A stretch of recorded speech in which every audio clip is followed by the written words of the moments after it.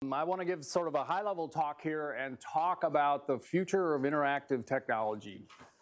Pretty broad topic.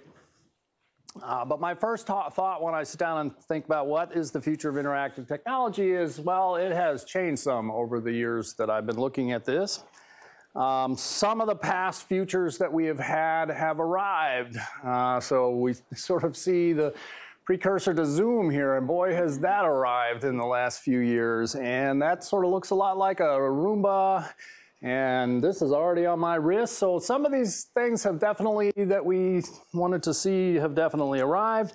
Some not so much. We do not have jetpacks or flying cars. We don't have much in the way of monorails, and certainly not this sort of cantilevered over the road thing that it seems to serve no purpose. Or dome cities, and I don't know what that kid was supposed to do, but we don't have that. But something that did arrive, Mark Weiser had a vision of ubiquitous computing, where computing could be sort of all over our lives and everywhere.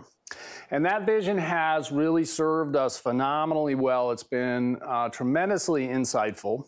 We now live in the world where computing is really accessible everywhere, right? 80% of Americans walk around every day with a globally connected supercomputer in their pocket, okay? And you can't really get a whole lot more ubiquitous. Well, you certainly can get more ubiquitous. I'm going to talk about that. But that's very ubiquitous, okay? It's not exactly what Weiser's vision was, but it is definitely ubiquitous. Okay. On the other hand, as revolutionary as that was and as well as it has served us, in many respects, that vision was about taking the computing that existed and still exists and moving the interactive systems that were there out into the world. Okay.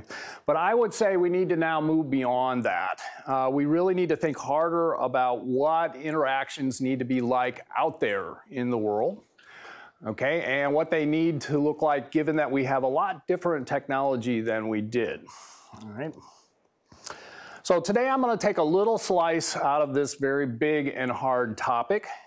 And really what I want to do is to suggest some ways in which I think you should be thinking a little bit differently as an HCI researcher about the future than we have thought about the future in the past. All right. So I'm not going to try to be in any way comprehensive, and I am surely not going to try to make any predictions about where the future is going to be. That is a fool's errand. You should just not even try. Well, maybe you should, but I am going to focus on a few things. I am going to talk about some new approaches to old problems, and I am going to talk about some old approaches to new problems. All right?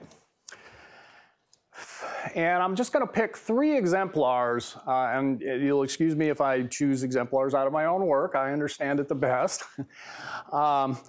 These include some key properties of people and of sensors and the systems we all use today. And that's going to end up talking about uncertainty in the interface. I want to talk a little bit about even more ubiquity. And here I want to say that we want to think about making it even cheaper and more lightweight, smaller, inexpensive than we have in a pretty dramatic sense. And then I want to talk about going beyond sort of colonizing the world. That's one way to see Weiser's vision, is colonizing the world, the real world, with computing, with the computational world. And I want to go to making the world, actually creating that whole world. All right, but before we do that, I feel like for any talk about the future of technology, we really need to talk about the elephant in the room that is always there, okay? And the biggest change the biggest agent of change for us, I think, has actually changed remarkably little. And that is the exponential growth of computing that is described by Moore's law. Okay, now I'm going to talk about Moore's law in a very schematic way, so you'll notice I've very carefully labeled one axis here as good stuff resulting from transistors. I don't know what the units on that are, and I've carefully not labeled time, and in fact that's not an exponential curve at all. It's an ellipse because it's easy to draw in PowerPoint. But, okay, but wait, you're probably saying clock speed stopped doubling a long time ago, quite a long time ago. Isn't Moore's law dead? Well, no, Moore's law is not dead. It has been predicted to die any second now for many, many years, most of my lifetime. But in fact, it goes back further in time than we think, and it continues forward. But there are definite limitations coming along these days. First off, it's much harder to use the computational power than it used to be. Okay, so the top 7 points in this chart are all NVIDIA GPUs. Okay, and that's a lot harder to get the computation out of that and doing the work that you need it to do for your problem than it is sort of conventional architectures, let's say.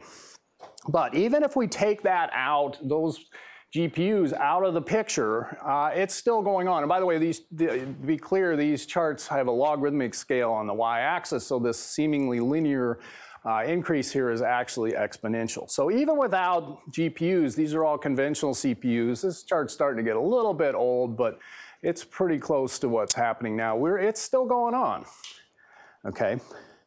But the doubling rate is probably going to get wider, longer. It's been doubling at 2 years. It's probably going to be longer. It's going to be less consistent. It's not going to be so clock step as it has been. Okay, it's going to be less predictable, but it is still happening. All right, and so what I like to say is Moore's law is dead. Long live Moore's law. All right, now, I know what you're thinking. It's like, why are you telling me this? I've known about Moore's law since I was 12 years old. Why are you telling me about this? Okay, I am here today to try to convince you that you do not understand Moore's law.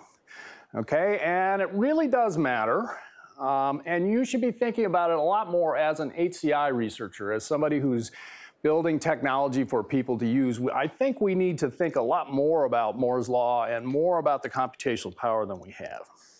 Okay, and the reason for that I will say you don't understand Moore's law is because it is very difficult as human beings to understand exponential growth. It's nearly impossible, it seems to me. Every time I think I understand it, I realize I don't. Okay, and that will come up in the talk in a bit here, okay? And so I want to give you 2 thought experiments to help you understand this exponential growth that is described by Moore's law. All right, first thought experiment number 1. All right, think about all the computational increase in computational power that we've had since, you can pick a date, but I'll pick 1965, and maybe this is what computing looked like in about 1965. Very different than today. That's a machine that fills a good part of a room, which is vastly overpowered by my watch. Okay, so think about just how much increase. There's been this tremendous explosion of increased computational power. Hold in your head a second how much increase that is. All right, well, what does it mean to double every 2 years? It means all of that increase, every single bit of it happens again in the next 2 years, all of it. All of that increase happens again. That's what doubling means. And this is why we can't understand exponential increases. Okay, that is huge. Okay, every single bit of those gains are going to happen in the next 2 years. Every single bit are going to happen before sophomores in this room graduate. Okay, all of that change is going to happen again. All right, it's all going to happen for the professors before your next SNSF grant expires. Okay, should you ever get one. At least I've been struggling with that. All right, thought experiment number 2. Now this thought experiment comes from Douglas Engelbart. I saw him deliver it at one point. It's a great experiment. Suppose you and everything in this room, so we can't really see outside this room. That's great for this experiment. Suppose you and everything in the room here suddenly got 10 times bigger. Could you tell the difference? All right, how many people think you could not tell the difference? I think that's kind of the common sense answer, is you couldn't quite tell the difference. That turns out to be the right answer, but for not the reason that you think. Okay, so well, let's think about this a little bit. Let's see how our chair is situated here. We have 2 legs. Okay. Well, first off, mass scales by volume, but the strength of the chair that you're sitting in now scales by the cross-sectional area of those posts that are holding you up, those 2 posts. And so suddenly you have 10 times the amount of weight proportionally. You weigh essentially a ton. And those chairs are not designed for that. and the chair is going to collapse under that weight, and you might notice that, okay? All right? So the chair will collapse under the 10x weight, but in fact, you're probably going to be distracted. You're not going to notice that because most of your bones are going to break for exactly the same reason, okay? And you will probably notice that, okay? Except not really, because oxygen consumption of cells scales by volume, but their ability to absorb it scales by area. You just lost 90% of your oxygen to your brain. You will be unconscious before you hit the floor and dead shortly thereafter, so no, you won't notice. Okay, but not for the reason that you thought. All right? So the moral of the story here is that large, and in this case, this is an order of magnitude change, but if you think about things doubling, we're talking about a lot more than a order of magnitude change. Order of magnitude and larger changes have a huge impact on things, and they in particular have a big impact when we have differential scaling, which is exactly what we've got. We've got sort of raw computing power on this end that is scaling very, very rapidly, exponentially. And we've got the important part of the system and the complicated part of the system, the human beings down here, which proportionally just aren't scaling at all, aren't changing, and everything in between there. So we have a huge amount of differential scaling. And this thought experiment is really to make you realize that when you have big differential scaling, it has huge impacts on things. All right. Now, by the way, just how much computing power do we have right now? Because I think we lose track of this. So, see, last time I did this, I looked this up in the latest NVIDIA architecture. We're talking about 76 billion transistors on each chip, okay? And billion is a number that's a little hard, like exponential, is a little hard to get your head around. So let's talk about that a little bit. First off, it's getting kind of hard to measure these days because you've got so many, you now have a bunch of different core types, but I think we likely have about 100 trillion, so we've just bounced up by another factor of 1,000, floating point operations per second at peak speeds for a single GPU. And these are devices that you can buy off the shelf, stuff into your PC. These are not anything sort of fancy or in a research lab somewhere. Okay, and to give you an idea of how big that is, that comes out to roughly 1,100 floating point operations per second for every single neuron in your brain. All right? So it should beg the question of, like, can I simulate a neuron with 1,100 floating point operations per second? I think you probably can, but different talk. Okay. All right. Also in this architecture, we have 18,000 separate cores. Or they're not all independent. Some of them have, chunks of them have to be executing the same instruction. But as a comparison, all of this started out with microcontrollers, or I'm sorry, microcomputers. And the original microcomputer had 2,300 transistors in it. So we have many. We have an order of magnitude more cores, and there's at least an ALU in each one of those, than we had transistors in the microcomputer that kind of, we feel like, started all of this. All right, so that is a huge amount of computing power. But the really interesting thing about exponential growth and about Moore's law is that nothing has happened yet. Okay, we feel like there's been all this technological change in the last few years and things have just been exploding. Nothing has happened yet because we are here. We are not way up here, we are here at the beginning. And that's an implication of exponential growth, okay? If you think about, I said in 2 years we're gonna see all of that change that I said was there, or that you thought about was there since 1965 again. In 4 years, we're going to have seen 3 times that much, and so forth and so on, okay? And so the change that we've seen recently, or seems like recently, that seems like it's just exploding, nothing. It's just a drop in the bucket compared to what we're going to see as things continue on. Okay, so hopefully that gives you an idea that maybe we have a lot of raw material to work with and we can expect a lot more raw material in the future. So what are we going to do with that from an HCI perspective? How are we going to serve people for this? Okay, and here I'm just going to throw out a few possible exemplars, and I'll basically start setting up the first one here. Here's some ideas of things we might do. These are not at all new ideas or original to me. One is sensors, sensors, and more sensors, and let's use machine learning to derive the context of interaction so that we know what the user is doing and we can respond appropriately and we can provide value for that. Okay, we see a lot of that out in the world. Another one is let's do natural interaction, so gesture and speech and other things that we do in human-to-human communication to make our interaction with our machines more natural. Okay, well, what do those things have in common?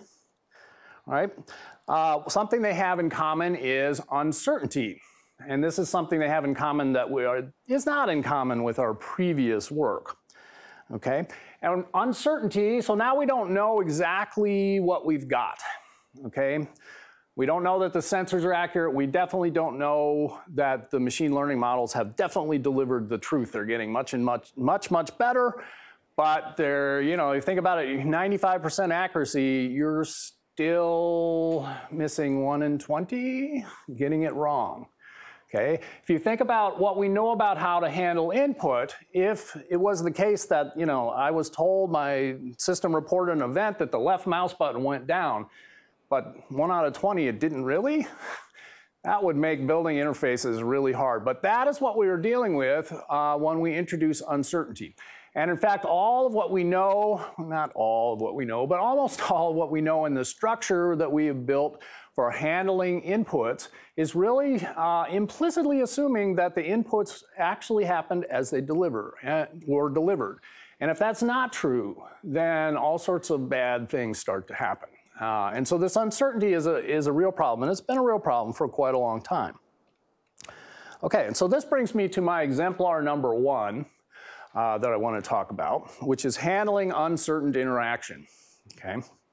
Now, for me, this is an old problem. It's still a completely timely problem, I think, but I've been trying to work on this problem for more than 30 years across three PhD students. Great work over 30 years. But we somewhat recently, well, I guess 2014 is somewhat recently, we finally sort of got to my feeling that we had made some significant progress on this problem. And basically, Julia Schwartz here, building on my other students, Jen Mankoff, and then before that, Gary Newell, was able to sort of essentially crack this, or at least provide a big move forward by using a massive amount of computing power. Well, we'll see if it's really massive in a minute, but let's call it massive for a minute, okay? So what did she do?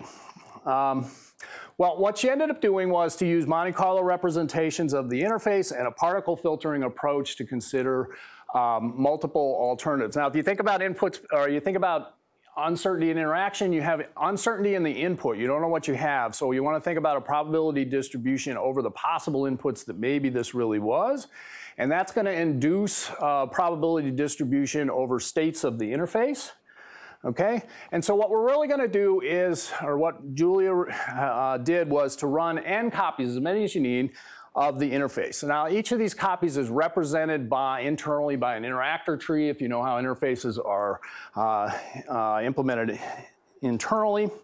And each copy of that interface tree represents one possible state of the interface, and we have a collection of them. We can use that collection as an approximation to the probability distribution over the possible states that have been induced by the possible states of the input.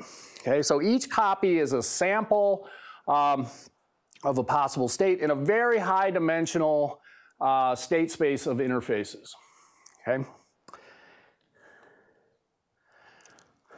All right, so together these samples approximate this large probability distribution, and it is the probability distribution of probability of states that have been induced by the probability that we saw particular inputs. Okay. All right, well, this is unfortunately the part of the talk where I have to do true confessions. which is, I don't understand Moore's law either. Okay, Julia cracked this by doing something that I characterized at the time as crazy. I told her not to do it. In fact, she implemented a whole system under my advice that didn't take this approach at all, and it worked okay, but it wasn't that great. Eventually, she stopped listening to me, but I was telling her, we will need thousands of copies of interfaces, I said. There's N copies that were going on, and this will never be practical, I said. Don't do this, I said. Well, she implemented it on her mobile phone, and it worked just fine. So yeah, I don't understand Moore's law either. Why is it that this is okay? Why doesn't this combinatorically explode? Well, particle filtering is designed to keep the particles under control, but you still think you're going to need thousands of these. But that's fine, okay? If you think about it, the structures that we use for implementing graphical user interfaces today were invented in the early 80s. They worked great on the machines at that time. We now have over 200,000 times more computational power, more memory, more of everything than we had at that time. So if we need 20,000 copies of the interface, it's just a drop in the bucket. Okay, no problem. We can do that. So that's why we need to pay attention to this. And then it turns out you don't need thousands of copies. And this is not something that we understood or learned until we implemented it. But you don't need thousands of samples. You might need 100 samples. You probably don't. Usually you need tens of samples. Julia said, I'm going to cap this at 10 samples. And it worked fine for the demo that I'll show in a minute. Okay, why is that? This is a very high dimensional space. How can we possibly sample it? Well, the reason is that the high dimensionality here, the dimensions are just not at all independent of each other. And if you think about what the user's doing, there's only probably 3 or 4, maybe 5, but usually 3 or 4 things that the user might be trying to do at any given time. So you don't need that many samples to really represent that. And the truth of the matter is, if there's 100 things that they might be trying to do right now, what should be the system's response? Well, the system needs to say, I don't know what's going on here. Okay, and so mostly it's just going to throw up its hands at that point, and we're never going to get to thousands as a necessity for modeling this. So it turns out that we could have afforded to do tens of thousands of interfaces. We only need to do 10. Okay, but we would have never gotten there to understand that point if Julia had listened to me. Okay. So the moral of the story is do what I said. No, wait, that's not right. The moral of the story is that the siren song of efficiency that comes from our computer science intuitions, and we all have these intuitions. When I sit down and write code, it's like I never write inefficient code. I always think right there about, okay, what's the efficient way to do this? What's the efficient way to do that? Those intuitions are coming to us from the past, from a long time ago. Okay, and some of them are still perfectly valid, but some of them are not as much as we think. Okay, and the siren song of those instincts is strong. And as HCI researchers, I think a lot of the time we need to work hard to overcome those. And that was part of the real reason I wanted to talk a bit about Moore's law up front, or part of the reason. Okay, now, by the way, what are we going to do with these probability distributions that Julia built here? Well, the original aims of my work back in the 90s was to do things like accurately track and reason about the alternatives, the uncertain set of alternatives that might be there. Okay, to be able to make informed judgments about what is happening, but under uncertainty. Okay, and a probability distribution is going to help you a lot with that. You have some notion of, well, yeah, these two things are possible or probable right now, but one of them is way more probable than the other. You're going to do one thing, but if it's like this is just barely more probable than the other, maybe you're going to need to act differently. Okay, and so those probability distributions are very important. Okay, and particularly we don't want to let recognition errors that happen early break our interactions. And this is a lot of what happens with uncertain systems is you have to act on the basis of what you've got, and you got to make early decisions. And if there's one recognition error early, it can basically take you straight off into the weeds and things crash, okay? And you need to defer those kinds of decisions until you have enough information and know when you have less uncertainty, you have enough, or you have a low enough uncertainty to be able to act appropriately. Okay? And then we also want to be able to provide feedback to the user about the uncertainty that the system has. The user is probably not uncertain at all. They know what they're doing. The system doesn't know, but being able to somehow feed back to the user that the system doesn't get what you're doing right now is immensely valuable in this setting. And again, we need some model of the uncertainty to do that. Probability distributions are good. All right, so let me show you a little video, which is a demo of sort of the end product here. There we go. Consider this touch diagramming tool inspired by Igarashi's interactive beautification. I'm actually going to stop this for a second. So there's something missing here. This is a fairly conventional drawing tool. As you'll see, you can draw lines and primitives, and it's going to do a little of straightening up here. But what's missing in this picture? There's no palette. There's no set of operators here. You just do it. Okay, you just draw the thing that you want out there, but that drawing is going to be very ambiguous. When you start the drawing, you can't tell if you're drawing a circle or a square or a line. All right. Users add shapes to the canvas by dragging out a bounding region. Multiple shapes are possible. The application guesses the most likely shape based on past actions. When the user hesitates, the application shows an M-best list highlighting changes. The user may then select an alternative by tapping on it. Shapes and lines may be dragged. When an item is being dragged, a trash can appears at the bottom of the screen. Dragging to this area removes the item. Of course, if the user just wants to put the item at the bottom of the screen, she can select this alternative as well. In addition to being dragged, shapes can also be resized. When adjusting lines, endpoints snap to targets. Here is a demonstration of the features of this application. Such an application would be very difficult to implement in a conventional interface framework. With our framework, both the tracking of interface alternatives and the rendering of these alternatives to communicate uncertainty are handled by the system. Interface developers only need to worry about specifying the operational logic of interactors and about rendering a single alternative to the screen. Okay, now that last bit is really important as well. So as a programmer of this system, you don't really think much about uncertainty at all. There's a tiny little bit of things that you need to add to this. Mostly you write the one interface that is based on a certain on certain input. We run multiple copies of it and combine things back together. But as a programmer, you don't have to think about that. You just write the interface like you would have written it as if there was not uncertain input. So that's also very important as a result here. No. All right. There we go. Now, what else could we possibly do when we've got probability distribution? So there's a bunch of other stuff we can do, but there are some future possibilities I want to talk about as well. So maybe there's a PhD number 4 somewhere down there. These have been about 20 years apart, and we're probably not going to get down to number 4, but maybe. All right, one thing we could do is zero latency interfaces. Okay, cut latency down to nothing. How do we do that? Well, if we have a probability distribution of what's going on, maybe we can figure out the 3 to 5 most thing, or 3 to 10, it says here, most things, most probable things, and just go out and compute the results that we do in some sort of reversible fashion for each of those and have them ready, and they're sitting there, and as soon as we get far enough in that we know what the user wants and they have told us what they want, boom, it's there, no latency. Okay, and in fact, we can turn that dial a little further. We can do negative latency interfaces, okay? We can know before the user tells us what they want to do, with some probability.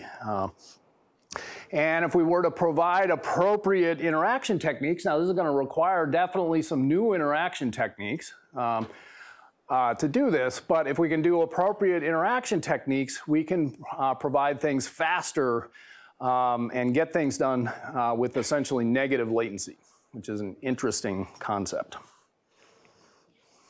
Okay, so I said we're going to do 3 exemplars. Let's move to number 2.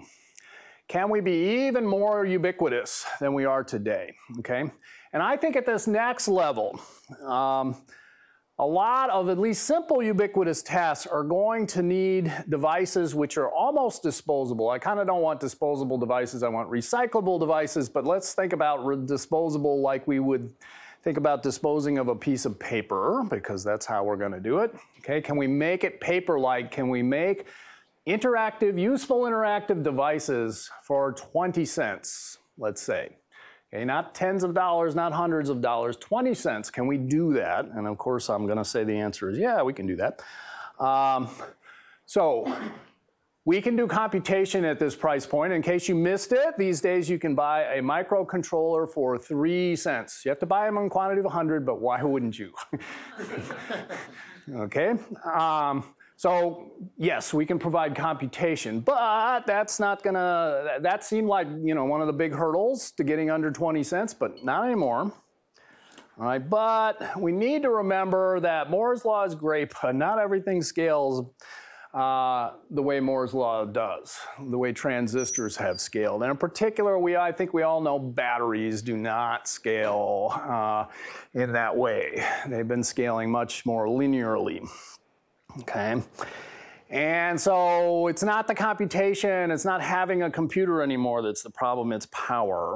Okay, but it turns out that there are some interesting corollaries to Moore's law, and several of these, Josh Smith at the University of Washington, who has done and is doing a bunch of good work in this area, taught me. And one of them is that smaller transistors are also reducing power, they're lower power. And so our power consumption is going down very rapidly. So can we go without batteries? Because either supplying the batteries or running the wire to the wall or changing the batteries is not going to work for 20-cent devices. They're not going to work for being way more ubiquitous than we are. This is not a new observation. Can we go without power in the device at all? Okay, and the answer is fairly straightforward. You can think about, is it possible? Because yeah, we're already doing this. You already have this, you're carrying with you now cards that have in them RFID tags. And these tags don't have power in them, but they have a little bit of computation. And it turns out, as we'll see in just a second, we can turn these into interactive devices, okay? And this is a very widely deployed, as I say, you all have one or more of these with you. I have several in my wallet and my credit cards and my ID to get me in the door and things like that. Now these are relying on an external power source. There's a reader which is supplying RF energy through the air, just enough to get us over the threshold to be able to power a little bit of electronics and to be able to, not importantly, communicate back and forth, okay? But we could also possibly think that we could do this without any external power at all by doing ambient backscatter signaling techniques. So there's RF energy coming through this space constantly, probably from all our phones, if nothing else, Wi-Fi, TV, radio, there's a small bit of power there, and you can pull out a small bit of that power. Probably not enough. Well, in some cases it's enough to actually run a computation, but we don't necessarily need to do that. What we can think about for these kinds of devices is using the mechanical manipulation of the device to manipulate the properties of an antenna that changes the way it absorbs or reflects, backscatters, ambient radio frequency information that's already there, and then read that at a distance, okay? So it's possible that we can do things without, interesting devices without having any power on the device at all, or even power in an external reader. Well, you're gonna need a little bit in the receiver, I guess. Okay. So can we do this? So again, a couple of very recently graduated PhD students have been working on some parts of this.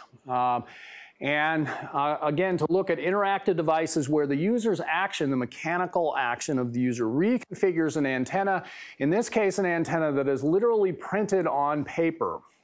And we connect or disconnect elements of that antenna, for example.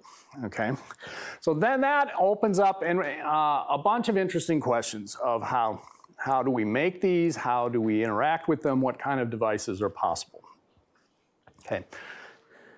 So now to give you a look at what might be possible, I'm going to rewind a little bit and back to a project that I did in collaboration with my colleagues at Disney Research Pittsburgh back when that existed, particularly a Lanson Sample, who was actually Josh Smith's PhD student, knows a ton about RF and wireless power, and yeah, he taught me what little I know about it. He knows a lot. So we did an interesting project there, and there's a nice demo video here with typical high production values from Disney that shows you what's possible. And these are done with RFID tags. Off-the-shelf RFID tags with an embedded antenna and RFID circuit. We print antennas using silver nanoparticle inks from an inkjet printer and add a small sticker with the RFID IC. Similar to the printed tags, a conductive ink pen is used to trace custom tags through a stencil. A pen can also be used to draw freehand antennas.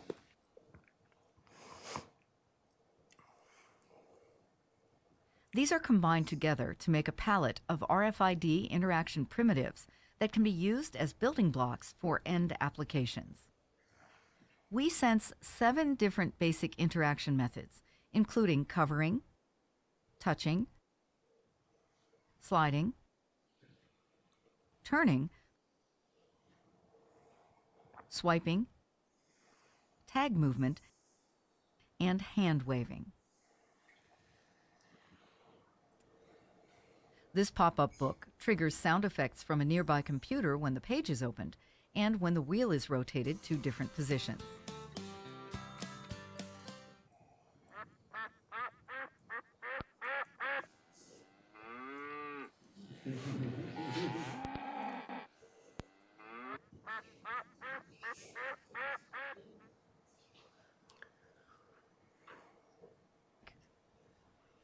In this application, a single sheet of paper can be rolled into a conductor's wand, and the user can control the rhythm of the music.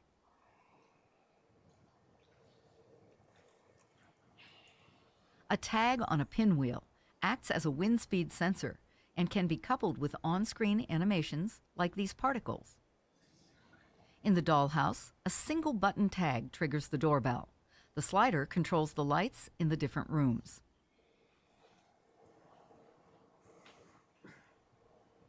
Here we show a lamp being controlled by RFID tag interactions.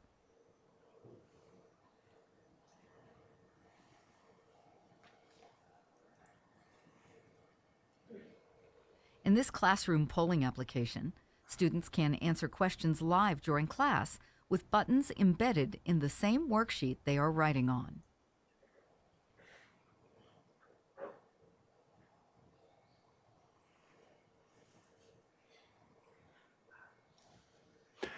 All right, so that gives you a good idea of sort of a vocabulary of things. No. There we go. We use sticker-like. There. Yes? How does the waving thing work? There are 2 tags, and we look at the differential signal strength between the return from those 2 tags. And then there's a bit of simple machine learning underneath that to look for that particular interaction. So how is that? So tag is completing a electronic circuit? Okay, so the tag is talking to a reader off screen, not shown, $500.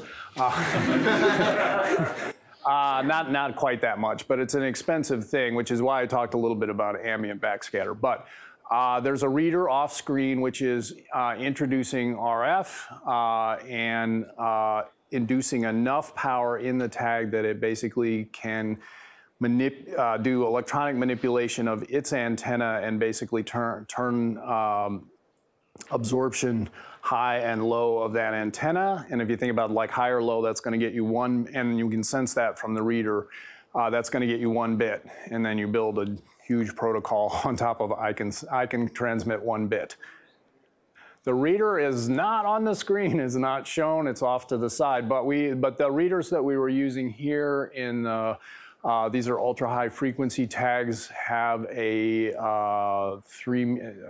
practical, you can definitely do 3-meter reading, so you could put it up at the ceiling and sort of look down. Sometimes we put it under the table, or we just sit it off to the side. And where's the transmission? Where's the it's coming from the reader. So I'm sorry, say it again. So what does the silver tag do there? It communicates back an identification. And so one of the things that's happening is if you put your finger on things, that may be causing a tag to either start or stop operating. And so it will start or stop producing its identification to the reader. And then we can translate all of that into, we know which tags are in which piece of the device, and we can translate all that into user interface actions. All right. All right, so there is a fairly, going back to the high level here, there is a fairly simple classical lesson here, which is new technology. RFID tags actually are not that new, but the ambient backscatter might be, yeah. The hand basically, the right way to think about it is interfering with the level of signal that you get between the reader and the tag. And so, and one of the things I can read is not just the ID, but I can read an RSS, which is received signal strength. And I can see that going up and down in a systematic way. And if I've got 2 of them, I can compare them. So the transmitter is also the receiver? Yes, the reader sends and also senses how much of the RF energy that it is sending gets absorbed by the tag versus scattered somewhere else. So the tag's reflecting the light? Yeah, but it's better to think about it in an absorption, because reflection goes in all sorts of directions. The absorption is... Since it's the receiver that's seeing the... Yes, the reader, what I'm calling it. Is reflected, right? Yeah, the reader both sends an RF signal and senses how much of that signal it has been absorbed by the world versus reflected back. Yeah. Okay, so simple classic lesson here, which is new technology or existing technology pushed in new directions is what we really have here, can push the boundaries of problems that we used to be working on in new and interesting ways. This is something that in the WISC community is like bread and butter. We're constantly looking for new technology which allows us to solve old problems, okay? And so this is new solutions to old problems. So now I want to go to exemplar number 3. And here I want to talk about going beyond the UbiComp notion of colonizing the world with computation. And I want to talk about a new capability of actually making the world with computation. And this is probably what I'm most excited about from research directions these days, which is new digital manufacturing capabilities. 3D printing is the one of these that is probably most common in people's minds. Okay. These are starting to make it possible to fabricate a really wide range of objects based on things that we design in the virtual world. So we can think of a design, we can draw it on the screen, but purely virtually. We push a button and it appears. Well, it's never that simple. As somebody who 3D prints all the time, it's not just pressing a button, but there is a path to get me from my computational representation to an actualized physical object. The shape of the silver print, what does that have to do with the receiving? It's gonna change. The silver shape is an antenna, and you're gonna change the antenna's properties. Most of the time, we're talking about shifting the resonant frequency. And so the shape there is designed to resonate at a particular frequency. The tag wants to work at a particular frequency. If you shift the operation of the antenna away from that resonant frequency, it doesn't work anymore and the ID disappears. So that's one way in that we manipulate it. But that's what the shape matters, because it changes the resonant frequency of the antenna. And so manipulating that shape, like adding a new piece to it, will change its resonant frequency and change whether it reports or not. All right, so lots of folks, including me, are working on new types of materials and printers, okay? Doing all sorts of interesting new stuff. There is a lot of really interesting work to do there, lots of interesting things we can do now, and there's a tremendous growth in what we can print. And in fact, my favorite is down at the bottom here. This is Adam Feinberg's at CMU's work. This is a 3D printed piece of collagen that is the sort of the scaffolding for a human heart valve. You can basically populate this with cells. And so it's 3D printing of a human heart. That's one of the things, and that's what Adam's real goal is. And I have to say that, you know, the best and coolest thing I could possibly think to print is spare parts for me. Okay? But I would say that in addition to this sort of expansion of what we can do these days, there's much more potential advance by taking a very classic HCI approach, and that is to enable a much wider set of users to make use of a very powerful technology. Okay? And we can see this from the past, from a lesson that was a very major success, which is desktop publishing. Okay, and we don't really use that word very much anymore, but very old-fashioned, but a lot of modern graphical user interfaces really came out of solving this problem or producing this thing, which was desktop publishing.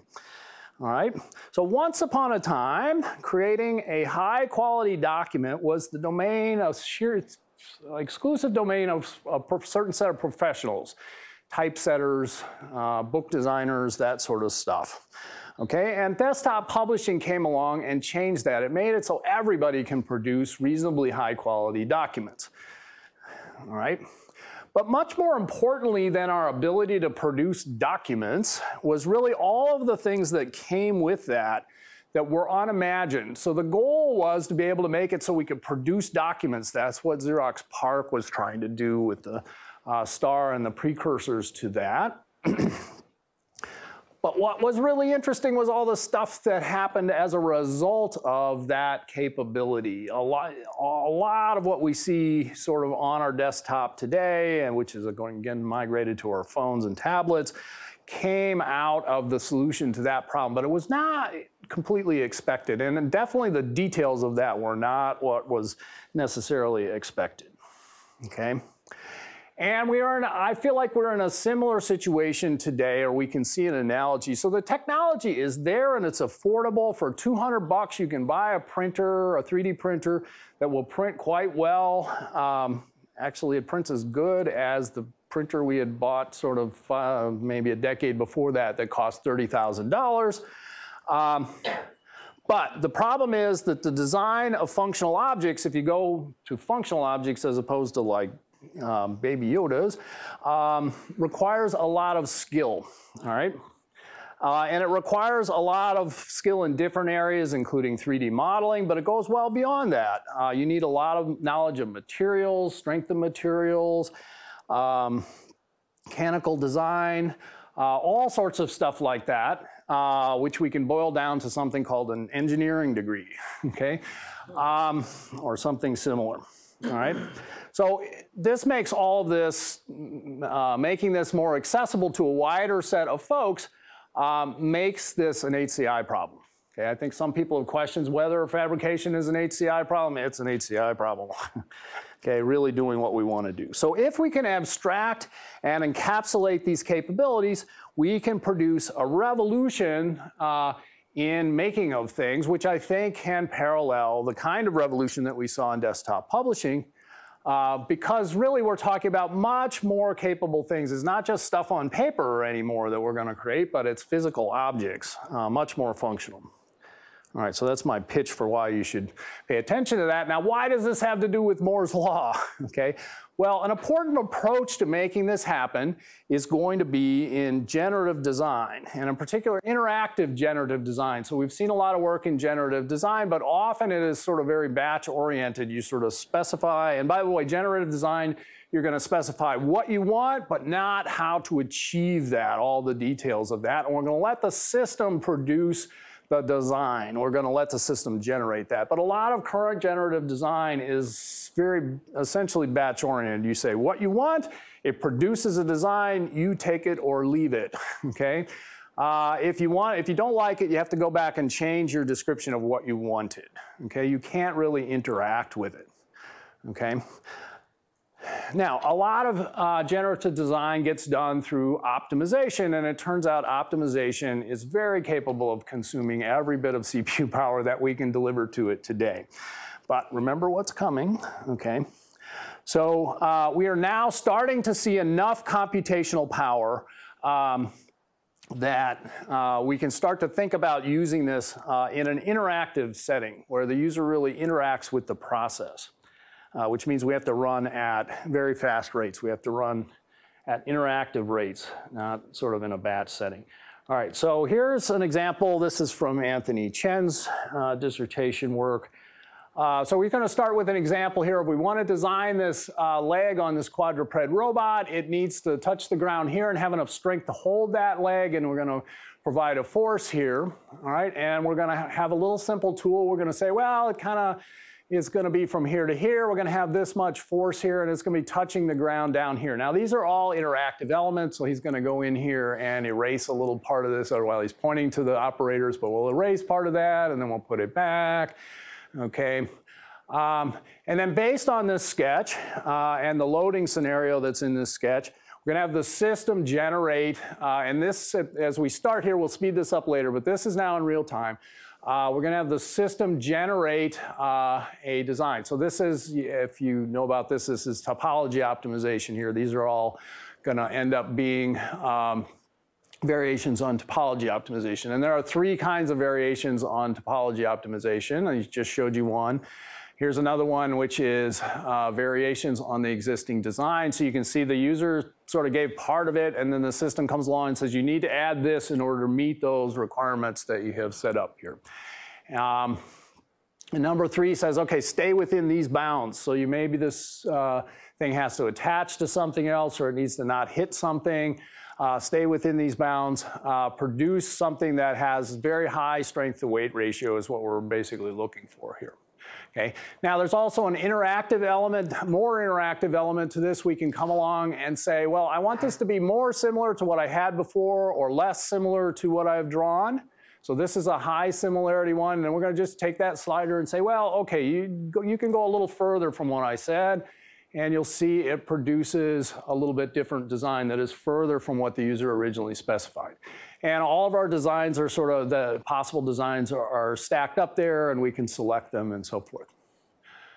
Okay, and you can also come in and edit and say, well, I don't want so much material here. And this isn't just like saying you can't put material here. This is really a hint to the system and the optimizer that I want less material there. I want less material there, and you can see it goes back and tries to do that. You can also come in and say, I want more material here. Okay, so he's going to come in and draw, say, I think there should be material here. And the system really comes back and says, well, no, you don't really need that. But then the user can come and say, yeah, really, I want more material there. And so the system comes back and says, all right, I'll put a little more material there. Okay, so these are really hints to the system. They are not sort of commanding that it must be like this. So here's an example of a full use of this. Now, unfortunately, right now, computationally, we can only really do this in 2D. I think that's true of everybody. But we're going to do a bicycle seat here. Okay, and 3D print that bicycle seat, and we're going to sit on it in a second here. There we go. All right, that's our demo bike that we have in the lab that we use for many different purposes. Okay, here's another example, which is we're going to make the legs. We're going to make a little table. Okay, and we need strong legs for that, but don't necessarily want them to just be solid. So here's the physical instantiation of that result as a little table. All right, and lots of other things, but we're going to stop at this point and move on. No, really, there we go. All right, so the lesson that I want to sort of bring forward with this is that the big win here is going to have come from empowering a lot of new people. This is a classic HCI theme applied to a new area, okay, empowering a set of people. And this will likely result in a wide set of really great but really unexpected results, I think. All right. So let me wrap this up since I am, in fact, running late. Implications of all of this. How should you be thinking differently as an HCI researcher? Well, I think one of the ways in which you should be thinking differently is that you need to be you are not thinking big enough with respect to how much computing power you can put into the interface in service of the user. We need to think bigger. Now, it's the case that order n cubed and worse algorithms are still not going to work. Okay, don't forget that, all right? But a lot of what we do does not fit in that. And our CS intuitions about efficiency are really getting us into trouble. They are leading us astray. All right. So I think you really want to think in terms of just burning CPU cycles in service of the user, not for no reason at all, and not just burning them, because I'm a CS person. I don't want to be inefficient. But we want to think about really applying a lot more computing power than we have. All right. Now, I'm almost done. Our HCI, I want to say that I don't want to just pick on my CS intuitions. I think our HCI intuitions are getting us into trouble too. Okay, and my favorite example of that is this here, which is a picture from Steve Feiner's Turing project, 1997. All right, what do we have here? We have this person all sort of suited up in this getup. First off, we can look at this and say, is that usable? No, not even close. But what do we got here? Well, this sort of dome-shaped thing on the end of the pole is what you had to do for GPS at that point. There is a really big laptop strapped to that backpack. So we have mobile computation. There was a handheld display with input. This was pen input at that time, because that's what we thought was going to be good, and that's what we had. And then there's this experimental wireless communication. What does all that put together make? Okay, makes a smartphone. All right, and so we need to remember that in order for us to get that smartphone, we need to do this. Okay, we need to do that to get that. There's much more that we need to do, but we need to be able to do that, and that's not usable. So our HCI intuitions of we need to take this out to the users and see if they can use it for the task. Okay, no. All right, we need to be able to explore things before that. And so our sort of methodologies and our intuitions from HCI are also getting us into trouble. So I think there's a second order lesson here, which is our methodologies that we use for all sorts of things are very well evolved. And they are evolved to suit the values and needs of a particular context and a particular time. All right? Now, the fact of the matter is that because they are evolved, they serve that context and that time very well. But we need to keep in mind that these tend to get passed on, not sort of in a very considered way, but they get passed on as the right thing to do methodologically. You learn from your advisor as a PhD student the right way to do research, and that encapsulates a set of evolved methodologies that serve a particular set of values very well. And these also get passed on from reviewers to authors. Once you start authoring papers, you'll understand this. But again, they get passed on as the right way to do things without a lot of examination. And I say that this is getting us into trouble. And in particular gets us into trouble in an interdisciplinary setting where we have multiple possible sets of values, multiple possible contexts, multiple possible goals. HCI clearly is in that setting. And especially when things are changing very fast. And my whole thought experiments around Moore's Law is pushing towards things are changing very fast. Okay, but most of all, I want you to come away remembering that you are here. All the cool and good stuff hasn't happened yet. All the big change is in front of you, it is not behind you. Okay, and with that, I am over time and we'll stop. I don't know what I should do about questions. First, let's clap. Oh.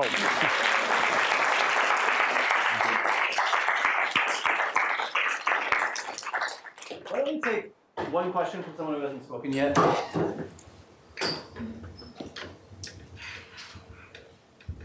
Don't want to use up the one slot. All right, go for it. He's going to hand you the mic. They're going to hand you mics. Thanks. based on just